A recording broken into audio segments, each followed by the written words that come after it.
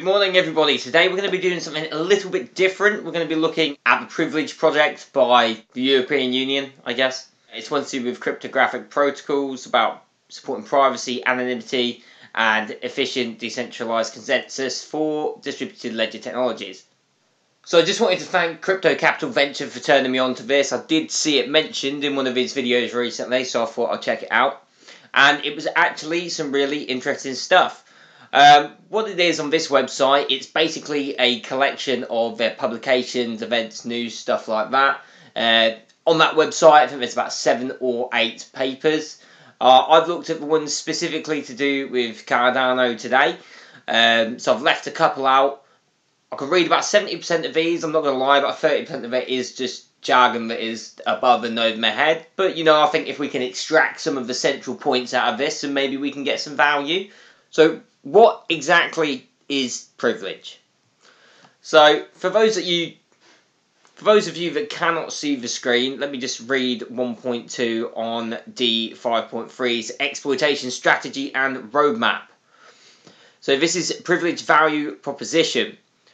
Blockchain and distributed ledger technologies have emerged as one of the most revolutionary developments in recent years, with the goal of eliminating centralized intermediaries and installing distributed trusted services.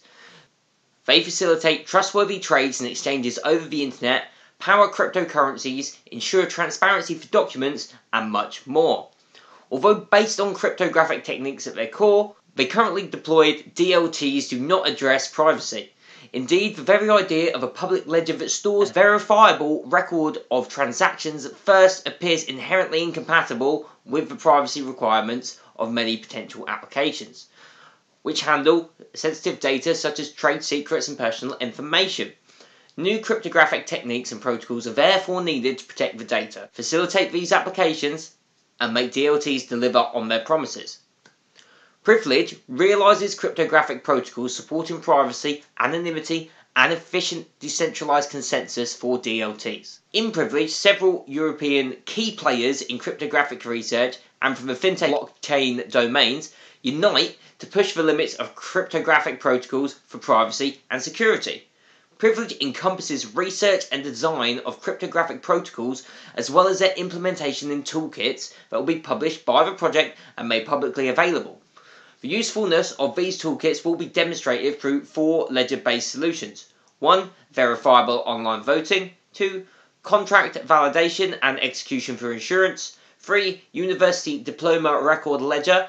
And 4. An update mechanism for stake-based ledgers. This document also has their strategy for exploitation and with regards to specific partners they're working with. IBM, universities, people like that. So, moving to the next document, D1.1 Requirements and Interface Design. Something that I thought was notably interesting was the ledger requirements. It mentions stuff like consensus throughput, consensus latency, stuff like that, but really the parts that I thought were interesting were the scalability, confidentiality, and identity services. Now, the reason that I thought this is very interesting is because this document was produced in... let's have a look. December 2018. So now this is like 2 and a bit years ago. But when we think about all the things that we've seen sort of coming about in the recent past, we see Cardano focusing on scalability with respect to Hydra. We see Atala Prism being used for identity services and the confidentiality and privacy aspect that we spoke about previously. It's also nice to know that as and when it's needed and with research from universities with help from the EU, eventually there may be toolkits for post-quantum secure protocols for these distributed ledgers. This is one of the things that I think's very interesting and quite funny. And I've heard that Elon agrees with Vitalik on this. If you've seen Lex Fridman's recent interview with Vitalik, you may have seen the part where he's talking about Cardano. And to be fair to Vitalik, compared to what he normally sort of says about Cardano, he was quite positive. He said that Cardano had some good ideas, but what he did criticise is the long academic approach and essentially that he did not see the value in the academic rigour that is taking place. And with that being said, there's been hacks on Ethereum. Ethereum's integrity of the network has come into question after the DAO hack. Arguably, if they'd have built it outright with research in the first place, they would have built a system whereby that sort of attack cannot happen.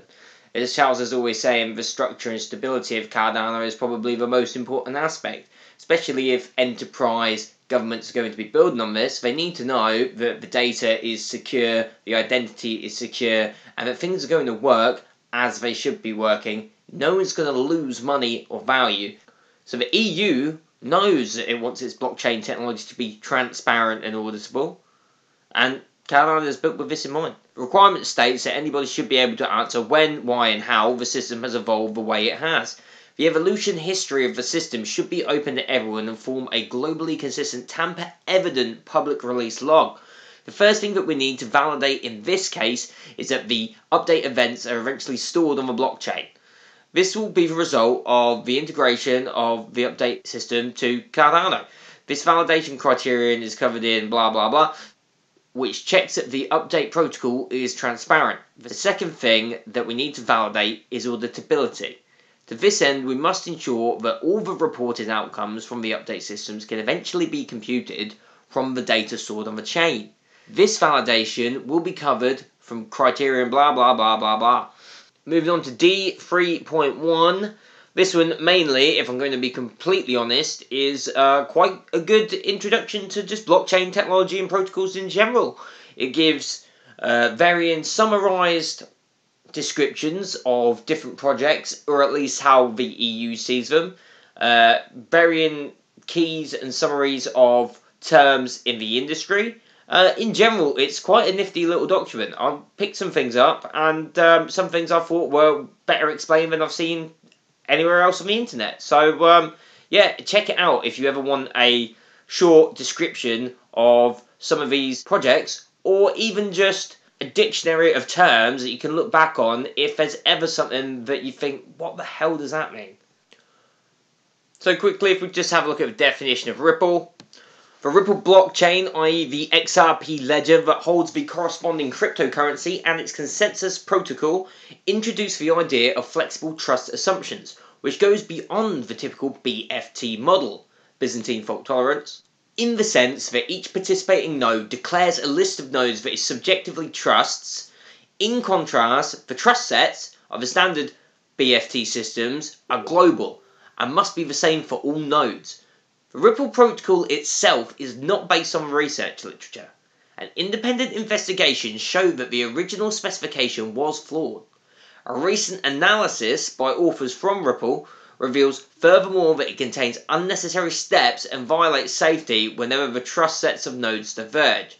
There are many claims in the blockchain industry that the Ripple protocol implements BFT consensus, but these works demonstrate that this view is wrong. So it's got these definitions for all sorts of projects, like I say, Ripple, Stellar, AntShares. No one calls it AntShares. Not anymore anyway. Well, no one really speaks of Neo at all, but that is neither here nor there. Definition for proof-of-stake protocols, proof-of-stake blockchains, Ouroboros, Snow White, Algorand, Sleeper Consensus. See, you get the picture. Moving on.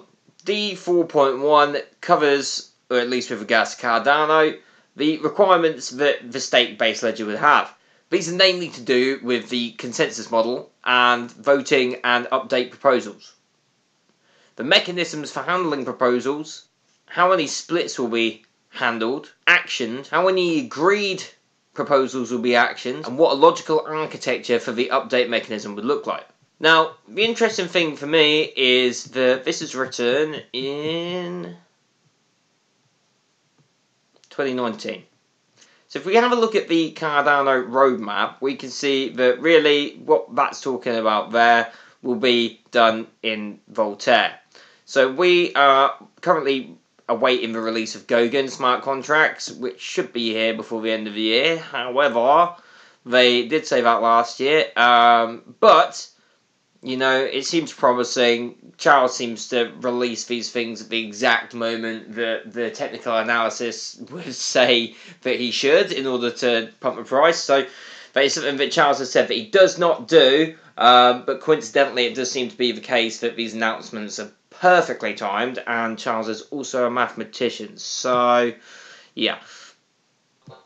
The key messages of this Privilege project are as such. The high-level message: the Privilege project aims to develop cryptographic protocols enabling privacy, autonomy, and efficient decentralization consensus for distributed ledgers and blockchains.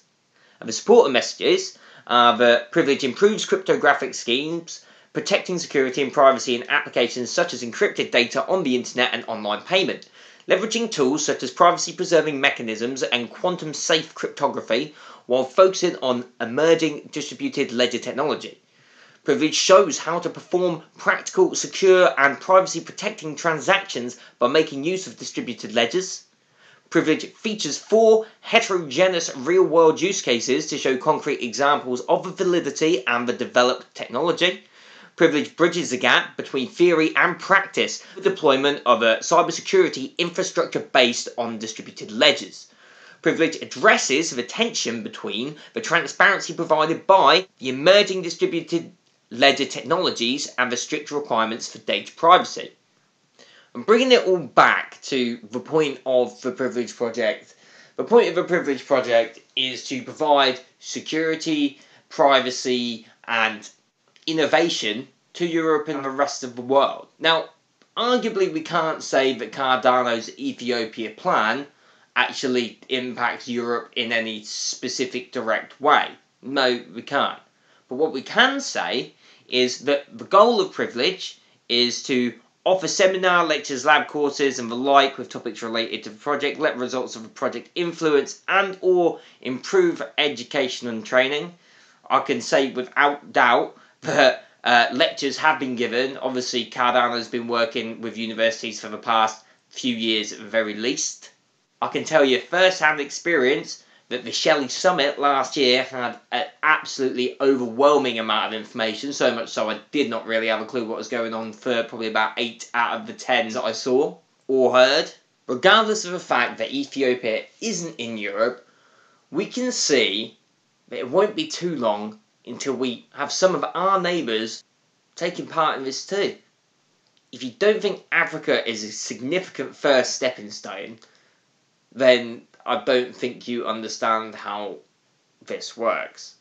It's the sandbox. These countries, they have young population savvy with electronics, mobile phone, internet, data, stuff like that, but what they don't have is any existing financial infrastructure. And therefore, believe it or not, it's actually far easier to implement than it would be in a Western country. If you're thinking about trying to implement this in the UK, we already have existing systems in place that sort of work reasonably well. I mean, if you're in the UK, you'll probably moan and be like, no, they're a bunch of crap. But being completely honest, we have access to certain services that provide us with value. Whether or not we get these as fast as what we want or with a high enough quality that what we want is a completely different question. We have access to these. It is available. We are privileged to do so. These countries don't even have access to the same services that we do, but we think are crap. So there is a massive amount of potential to be unlocked in these companies. A massive amount of GDP just waiting to be exploited.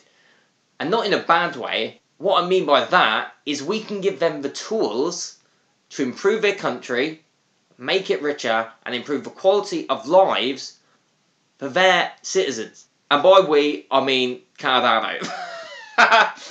So, I just wanted to give you guys an overview, really, of what documentation out there is already existing, how the EU is already looking at and working with Cardano for specific reasons that now, 2 or 3 years later, are actually coming to fruition. These things are being implemented real-world use case, right? And while people are crying about Elon Musk saying whatever he said today, they're missing the important steps that are being taken. If you found value in this content, me doing content that most other YouTubers cannot be bothered to read through 200 pages of what is essentially, I'm not going to say bollocks, but just hard brain pain stuff, then please like the video and subscribe so that I can do more of this reading and you don't have to.